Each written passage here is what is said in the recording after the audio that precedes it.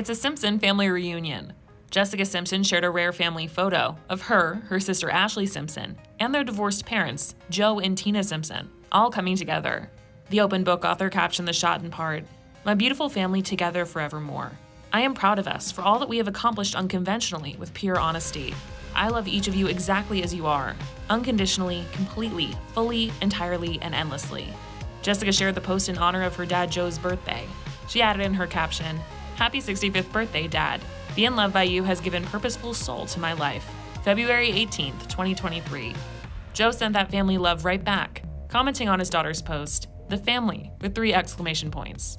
Jessica also shared a photo of her dad with her husband, Eric Johnson, and their eldest daughter, 10-year-old Maxwell. Joe and Tina finalized their divorce in 2013 after more than 34 years of marriage. Jessica shared her reflections on her parents' split and many more candid insights on her family life in her memoir, Open Book. Access Hollywood spoke to the songstress after the book's release, and she revealed how she shared chapters of it with her family before the world read it. Was there anything Ashlee, your mom or dad, were surprised about in the book?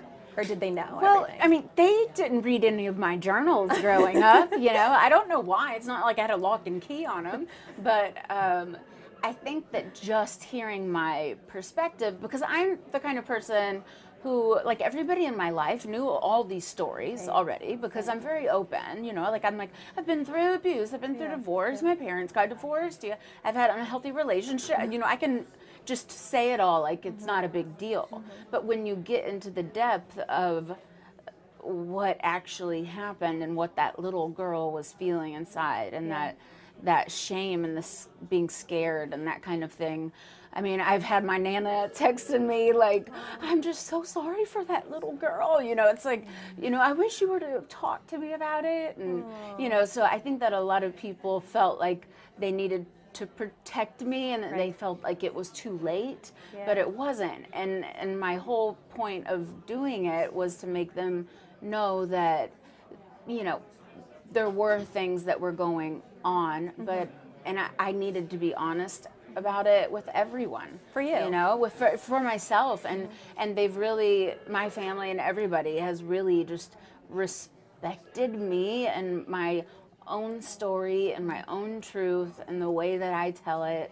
And they've respected it in a very powerful way. So it's brought our family together very closely. Like, our family is actually stronger than ever right now. And I never would have expected that to happen, but it was so healing for everybody, because I was sending everybody chapters and chapters and chapters, because I wanted them to read it obviously before the world was going to read it. But I also wanted them to read it before it went to print, to make sure that I wasn't saying anything that, you know, that would like hurt them like very badly.